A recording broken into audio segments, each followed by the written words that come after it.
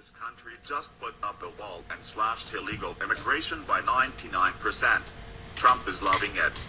President Trump just got the biggest gift any leader or politician can get, hard evidence that the most controversial of his proposed policies will, in fact, work. Many people are balking at Trump's proposed border wall to curb illegal immigration from Mexico.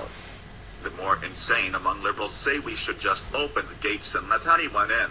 Others are reasonable enough to believe we need an immigration process, but claim Trump's wall won't work and will only cost the taxpayers money needlessly. But they are wrong. And Hungary just proved it. From Breitbart.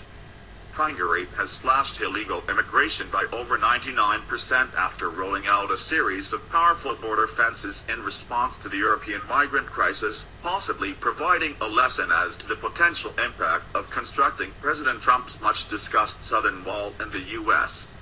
Speaking on the second anniversary of the government's move to seal Hungary's border with Serbia, which is also an external border for the European Union, Prime Minister Viktor Orban's chief security advisor, Georgi Bakandi, announced that the fences have caused illegal immigration to collapse from 391,000 in 2015 to 18,236 in 2016 to just 1,184 in 2017.